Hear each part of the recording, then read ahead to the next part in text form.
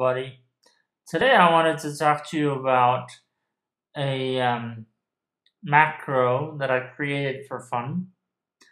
I created an auto message on Skype that would send out every day at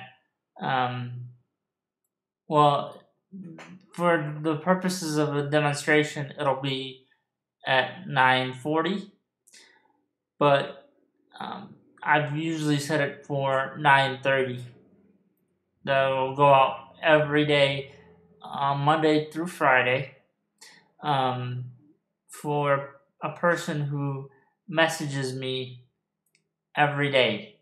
So, and it's always the same message. So I've created a macro that will basically send an automatic message back after the his message arrives. So, without further ado, first I will show you the macro.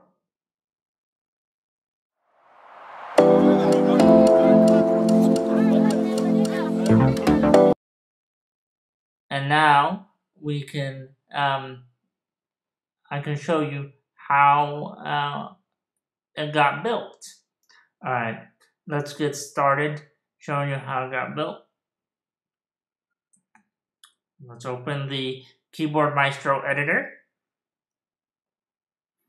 I'm going to scroll down here and find it. And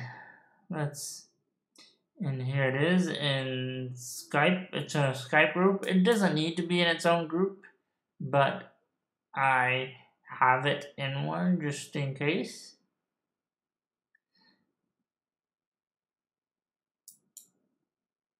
So here's how it's created. The first thing I did was I put an action to activate Skype. And once Skype is activated, it goes to find an image and click on that image.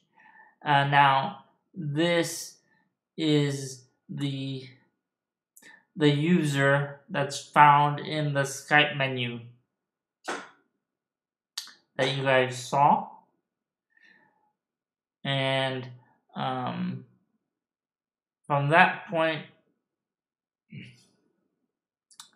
it activates Skype again and drags the pointer to the search field and then pauses for 2 seconds, and then a message is typed in the field that's up here,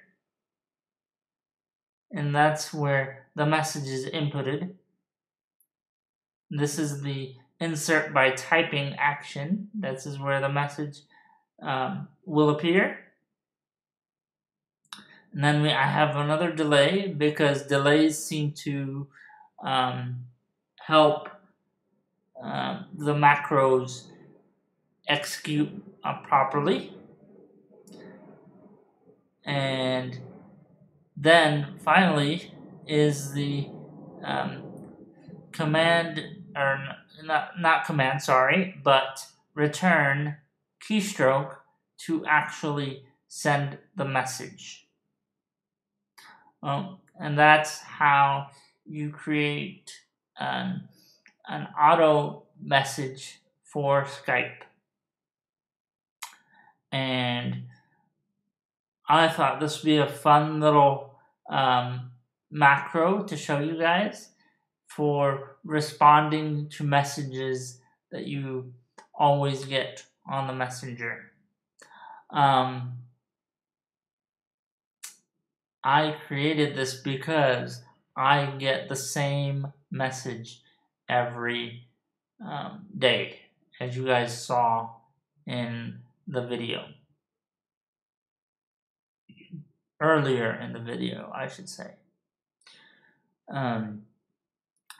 Alright guys, thank you, and please remember to subscribe, like the video, and comment on what other types of automations you'd like to see. Talk to you guys soon in the next video.